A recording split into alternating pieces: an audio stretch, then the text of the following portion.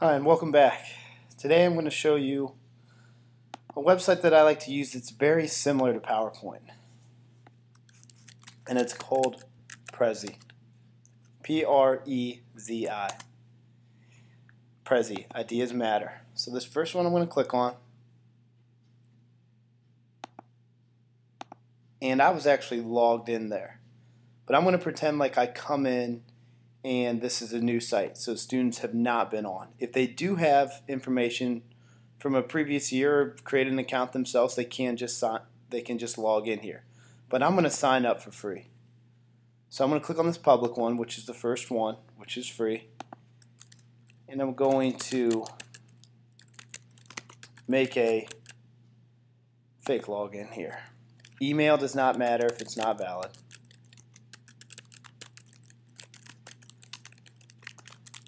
Do mine at yahoo.com, enter in a password, and then just make sure down here you click I agree to the terms of use, and I'm going to sign in. So now up here you can see that I'm logged in. I just created an account. It took me less than a minute to create that account. Now if you want the kids to get on and explore first, to kind of show a couple Prezis, they can search up here for a topic they like. They can flip through. They can play some if they want to watch one. You can click on it, and this one's called Presentation on Presentations. So here it is loading. And once it gets all loaded up, you can kind of flip through it. What makes a Prezi beautiful?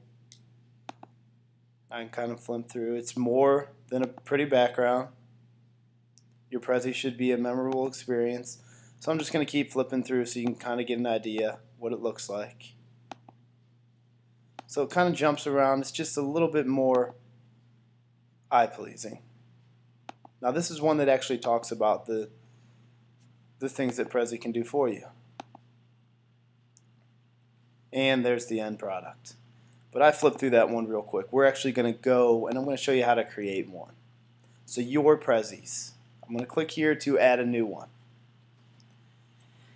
And I'll just call this title Practice. Description.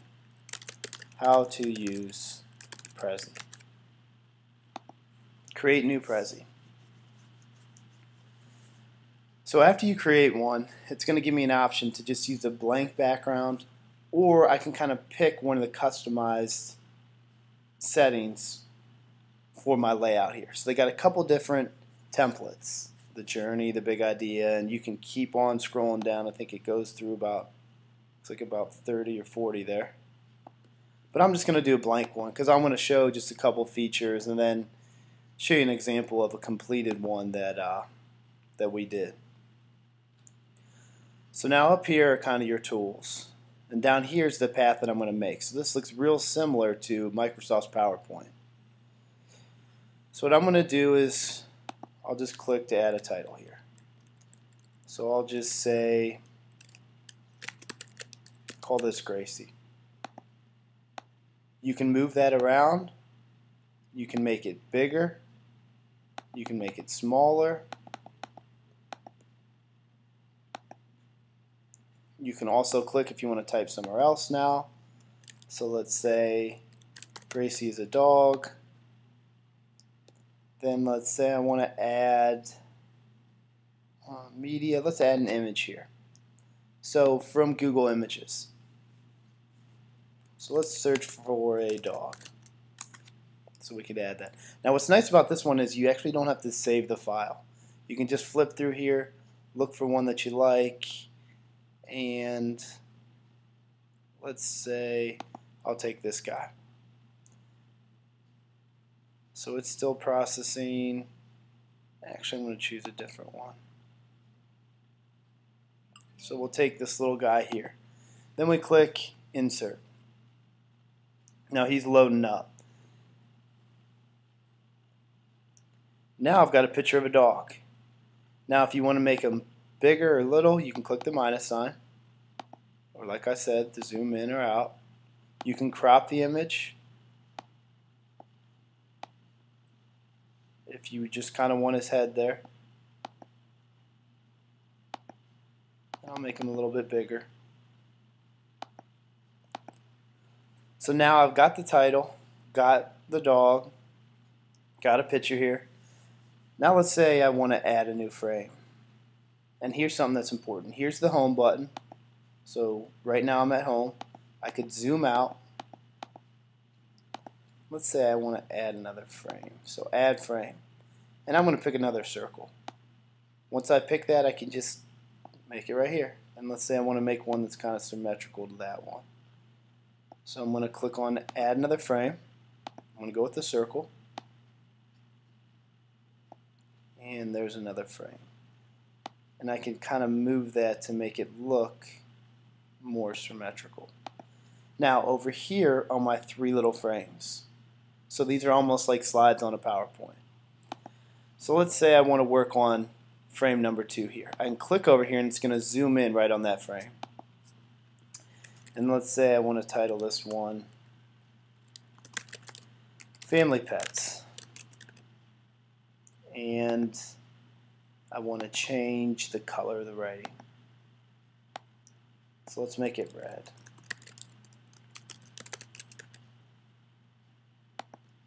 Then I can move that. I can make it bigger if I want. And then I can start maybe putting some pet names. So a dog, a cat,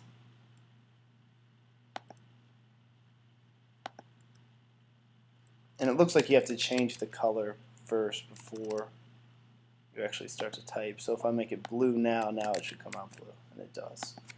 Cat, then we'll add a rabbit, and there we go. So we got 3 family pets there. Now if I want to insert another image, and I'm just going over like a real quick overview of this for you. So I'm going to go back to Google Images. I'm going to type in cat, and I'm just going to click one of the first ones here so we can keep on moving. So now it's processing that picture, and if it does say no higher resolution image available, that means you'll need to select another one. So this one looks like it's good. Insert. And now this picture is probably going to be way too big to fit in, so I'll click on it. I'll make it smaller, and I'll move it right over by the cat. Then let's say I want another picture of a dog. So let's do another dog. And let's just take this first one here. And there's that no higher resolution again.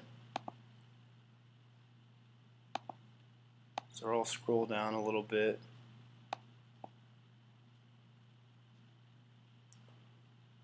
I'll pick this guy here. So he's loading up. Got a little German Shepherd.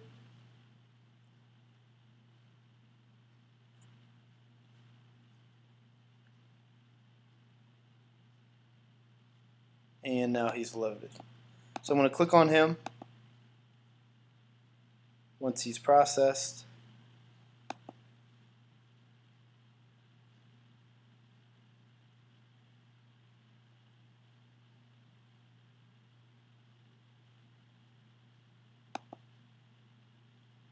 And it looks like he's having a little bit of trouble. Oh, no wonder. I didn't click insert. That always helps. I'm going to zoom back in on this page, put that underneath dog, and we'll just leave the rabbit picture blank right now because I kind of want to show you a path before I run out of time here. So here's what the overview kind of looks like. Now we're going to edit the path. So right now I've got 3 different paths.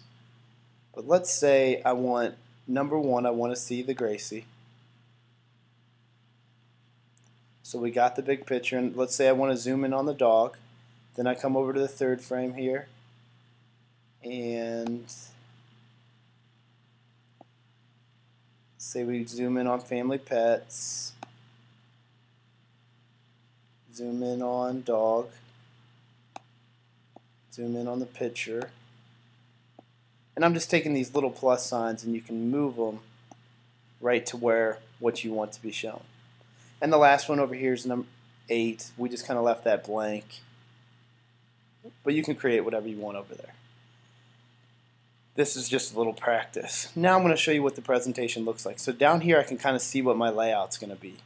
First page, second, third, fourth, fifth, sixth.